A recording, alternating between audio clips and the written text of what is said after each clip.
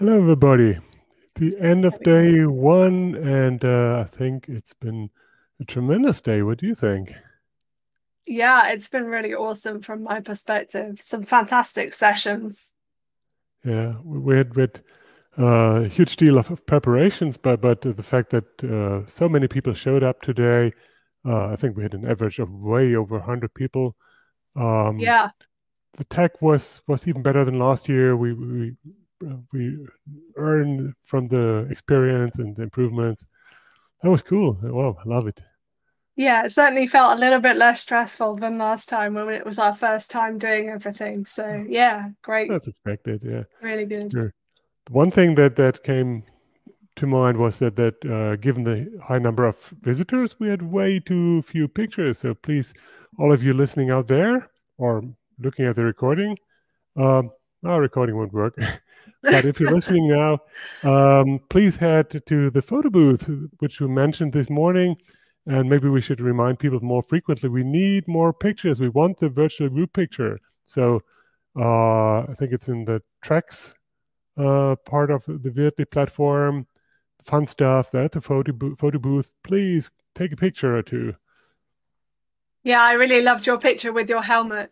Each year your costumes get more and more elaborate. I can't wait to see when we have an in-person event what you're going to Forget do. it. Oh man, yeah. Yeah. Mm, Yeah, it's great. I really appreciate seeing people having a bit of fun as well. So, um, yeah, on that note as well, we have a poll in Vietly. So on the left-hand side, you'll see a section for polls, and it's asking you what's the most common version of Mautic you're using. So if you haven't answered that yet, do hop over there and tick a box. Hopefully it won't be 1.0. I'm really crossing my fingers. We know there are still some people on that version. yeah, But yeah, we I was wondering why you bring this up. I will bring this up in the context of fun stuff, but yeah, Mautic one, that'd be fun. yeah, good point. Yeah. Yeah. Other than that, I would also encourage everybody to take advantage of the networking area. I hung out there a little bit today, but always like 10 minutes and then out, and there was not much traffic. There's also the option to chat to each other. Maybe you didn't discover, or some didn't discover. I got messages from several people, and I think we should remind everybody that that's a good way to get in touch on a text level and maybe even make an appointment or something in the networking area. Yeah, and it's almost like the equivalent of the hallway track, isn't it? Like at a normal conference. So when Yeah. you hop in there, there might be some people sat at a table and you can just kind of drop in and join the conversation. Or you can make your conversation private so that you don't have people dropping in. So yeah, it's a nice way of having those kind of serendipitous moments where you meet someone you might not have otherwise met, usually over a cup of coffee or a beer in the Yeah. bar. Or just leave. And Yeah. it will be open after this closing keynote. So if you've not had a chance because you've been so busy with all the awesome sessions, you could just head there after we finish the keynote and go and have a chat in the networking area with some people, and maybe with a cold beverage if it's the right time of day for that, wherever you're located, or maybe a Yeah. coffee if you're still in the office. Good point. It's getting hot over here, and it's gonna be Yeah, even hotter tomorrow, like 35 Celsius. yeah. Uh, wow. Yeah, I could. Well, okay. I'll have a cold drink, something.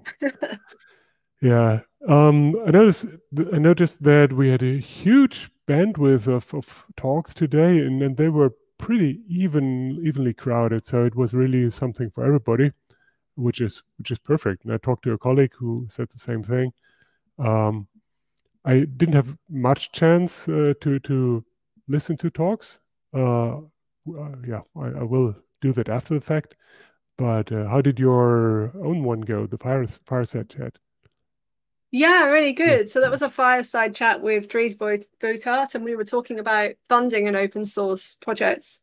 Mhm. I think we explored some really interesting topics, and it's a really relevant topic for us in Mautic at the moment, with Yeah. both the side of how do you raise funds in open source projects, but also how do you actually use your funds Hmm. in a transparent way in your project, and how can we have ways that we can actually fund contributions if there are things that we really want to see in the project, or if a contributor has a really great idea and they're willing to work on it, but they can't do it for free. They'd like to have some kind of way of being paid for that, but it's something that would be really valuable to the project, and the product team really want that.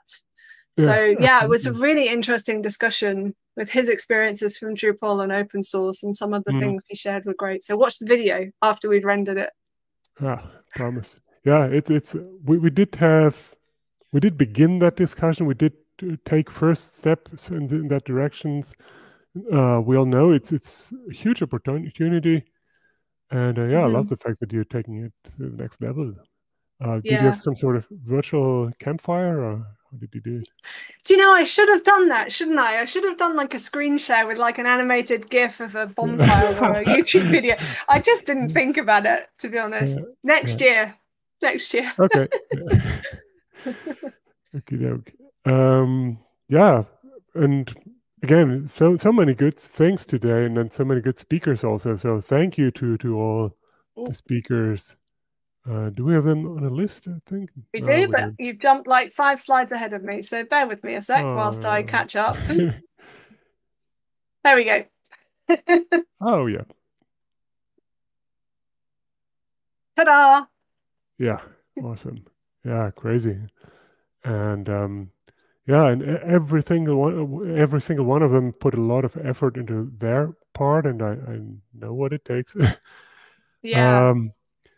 So yeah, we really appreciate that, and yeah, applause on my side. Especially people who are doing more than one session, because both you and I know, Ekke, what it's like when you sign up rather ambitiously.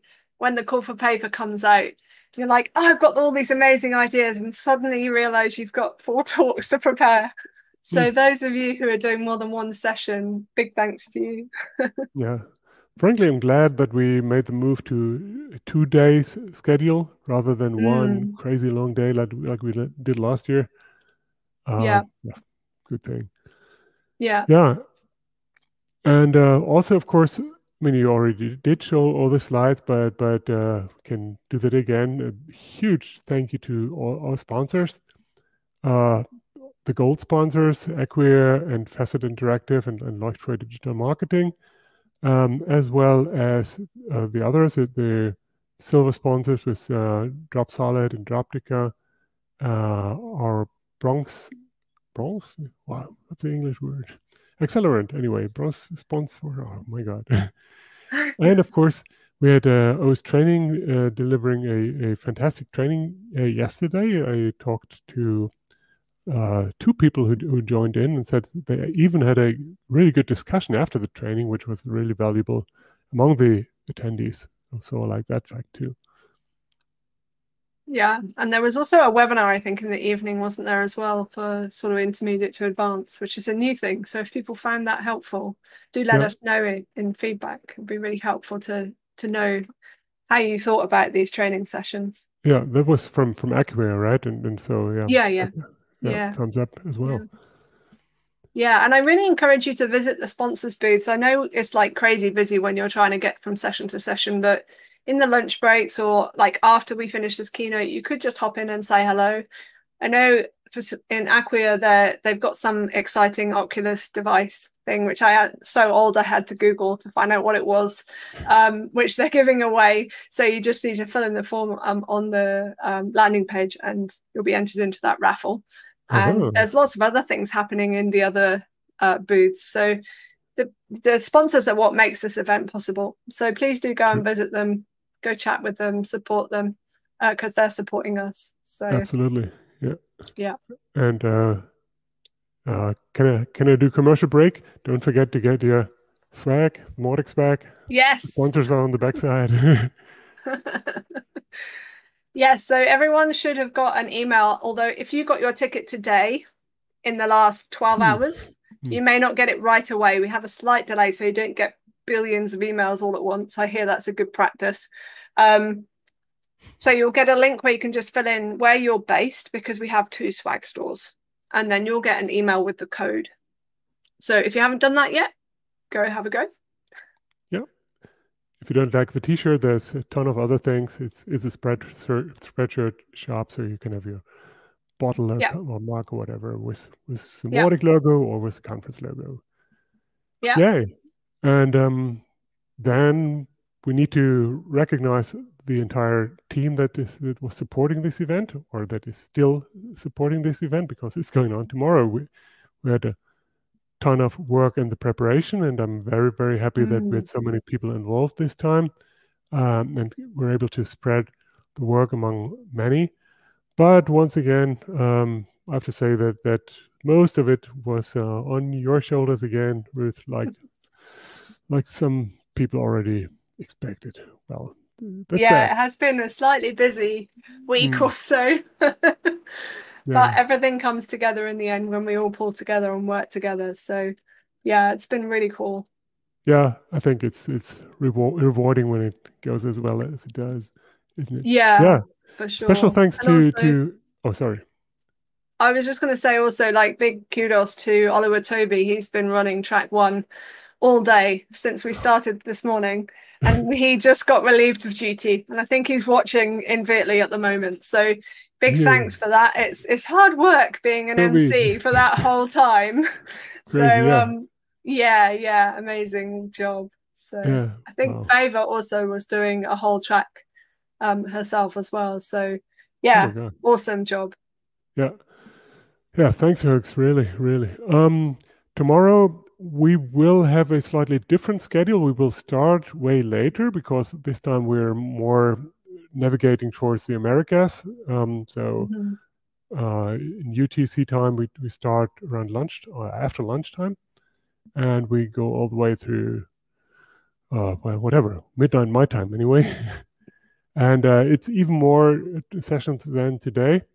One of which is the community council panel that is open to your question. I mean, we will have a good conversation ourselves, but we're there to answer your questions. So please prepare them, ask them during the panel, or send them up front to David Schagel. That is david@wishook.com, wishook.com. And he's happy for he's appreciating every question there. My English. It's better than my German, so don't worry. I think probably one of the most popular questions I've had that I've answered today has been, will there be recordings? Because there's so many amazing sessions. I haven't been able to watch XYZ. Yes, there will be recordings. I'm sure you can imagine we have like 50 sessions to render and upload to YouTube. So it's a huge amount of work. If you'd like to help us with that, just join Mauticon on Slack, the Mauticon channel, and let us know that you'd like to help. It's quite easy. We just have to bolt a couple of little videos on this start and finish and make sure that the audio and the video is all okay. But many hands make light work. So the more people we have involved, the quicker we can get those videos up, and the quicker you can watch the ones that you missed. So yeah, do kind of raise your hand if you'd like to help with that. Yeah. Last time it was 1 or 2 weeks, I think, wasn't it, that we it was pretty quick. So well, let's under promise. Okay. Yeah, for sure. Yeah, that reminds me of, I also got one of those questions, or multiple, really about the recordings, and one was really one of our Mautic friends in the US, and he got all confused about AM and PM. So apologies if the time declarations are not always completely bulletproof. We are doing our best. In some places, we display in your local time zone. In others, it's UTC. We need to revisit maybe and see that it's clearly marked everywhere, because it's a shame if people miss something because they just misunderstood. It should be on the agenda. It should show you in your local time zone on the website, and it should show you 24-hour time as well. So when you look at the time, it should say like 1500 for 3 p.m. and what have you. But on my version, for some reason, I have a toggle between UTC and London time. So it might be a feature that Sessionize are testing.